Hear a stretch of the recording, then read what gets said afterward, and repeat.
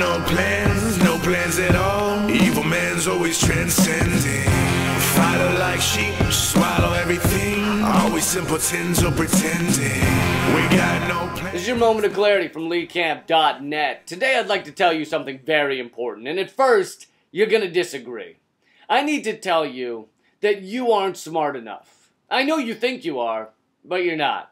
You're not smart enough to not be affected by advertisements and propaganda. None of us are. Political attack ads work. Stupid beer commercials work. That ad where the girl's top falls off while she's playing volleyball and then they tell you to buy a car. It works. It works like a charm. It works like ringing the bell for Pavlov's dogs. It works like an immigrant with 3 jobs. It works because you're not smart enough. If they didn't work, these corporations wouldn't spend billions of dollars on them. When was the last time a corporation said, well, these stupid attack ads aren't doing a damn thing, but keep them up anyway, because if the ad department doesn't have anything to do, they end up sitting around scratching their and then the whole box of donuts in the break room smells like.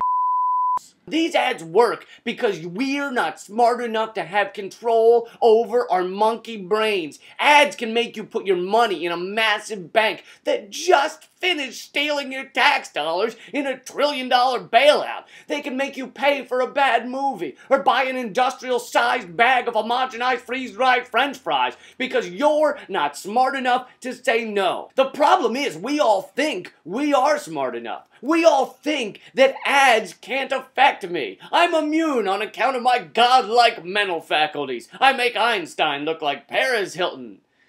I mean mentally, not physically. If I meant physically, that analogy would imply I'm grotesque and massively mustachioed.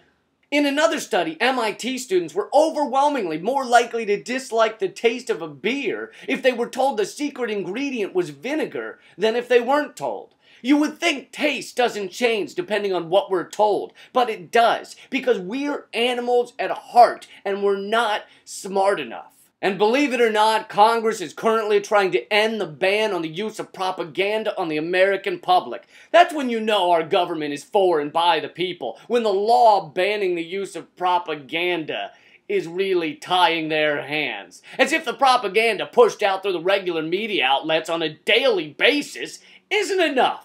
In one study, people who watch Fox News know less about what's going on in the world than people who watch no news at all. That's like if you're watching a sports channel that shows you games that never happened, and then you walk around going, I cannot believe the Miami Heat beat Andre Agassi.